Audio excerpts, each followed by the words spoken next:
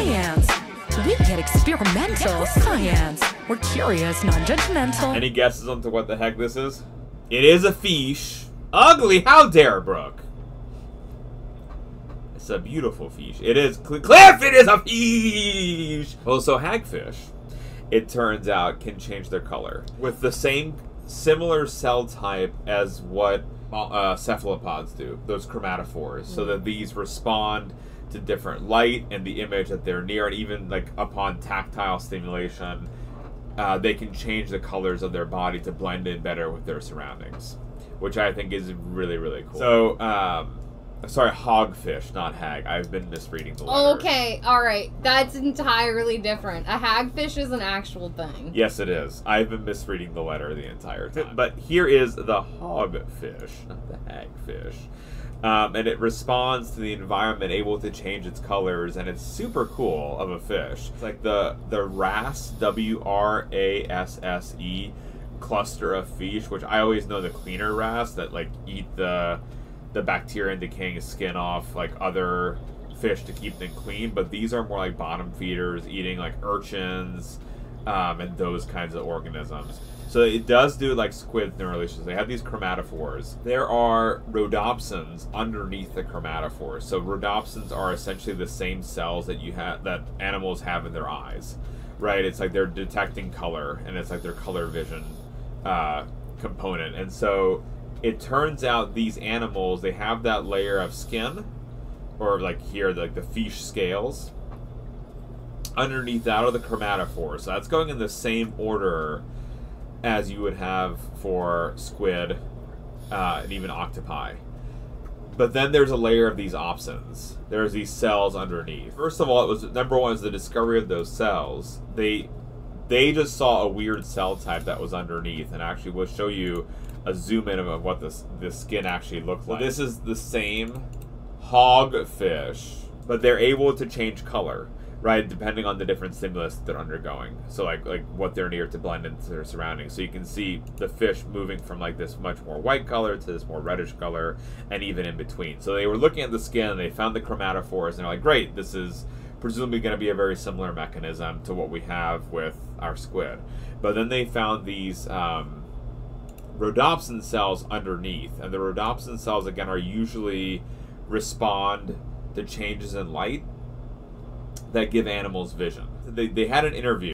They did it was a really nice statement, because as soon as you hear rhodopsins and eye cells, you might be like, oh, are the fish seeing with their skin or something like that? And that would be that's not what they're saying. What they say is, and this is a quote, light striking the skin passes through the pigment-filled chromatophores first and reaches a light-sensing layer.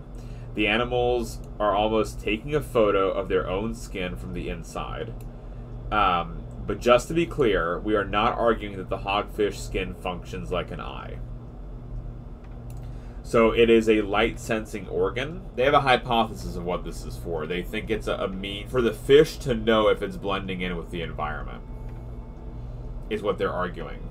They have yet to do the genetics, like to knock out that cell type and see if the fish is like fully aware if all of a sudden like it's blending in with an environment. But that the argument that they're making is because it looks like there are neural connections from those rhodopsin cells going to the brain, that it's like recognition that I have now blended into something. So are they saying the fish changes its color based on its eye? Like, how does it know what to change to? Because octopus don't do that. It's like independent of brain activity. So is this a new kind of color changing? Like it's dependent on the brain input?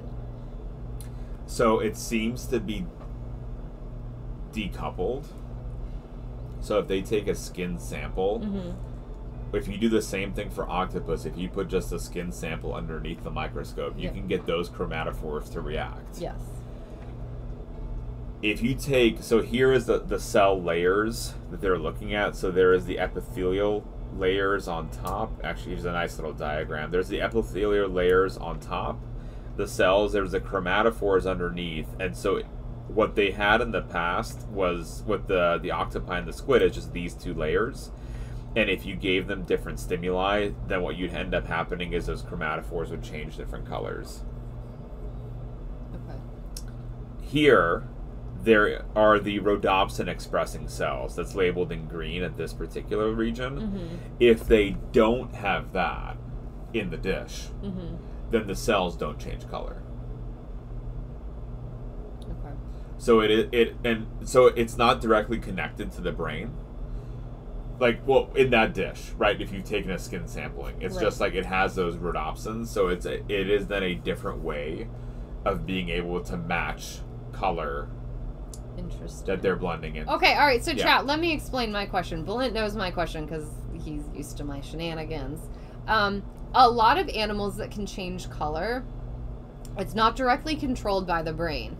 Like, the animal doesn't walk onto a green leaf and say, oh, this is a lovely green.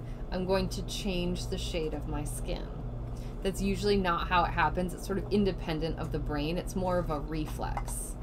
So there's some kind of organ in the skin or some kind of system that can automatically adjust its pattern or its color to its environment, like whatever's appropriate. And like I said, you don't need typically for color changing. So when the scientists, so that's where my question is coming in. So when the scientists are talking about this particular fish seems to have a slightly different way of changing its color in response to the environment, I'm just wondering what level of brain input is needed for this particular color change. According to the interview, it sounds like they think that there's more neural feedback maybe than what I would expect from other animals. In the interview as well, I'm not convinced by that statement. Most of the paper is looking at the connection between, like, the composition of the skin, the dermal layer, and they're like, they do scanning or transmission electron microscopy with the nice cross sections to see what cell types are in there, and showing that there are connections between the chromatophores and these opsin cells, so that they are in fact communicating with one another, which I think is nice. They develop some genetic tools to not manipulate the fish per se, but to do labeling. So to mark within the cells that they think are important and where the opsins are located, so they can. So it's remember, it's a non-model organism. This is not a organism that has been studied 100 years like fruit flies with a lot of genetic tools available. So it's like the very beginnings of a new system, and to be able to study just the fundamental genetics. Yeah, so chat, anybody who doesn't know, we have model organisms. So we have the animals that we do a lot of studies in, because every time you go to another animal, even if it's very closely related, you have to like reinvent the wheel.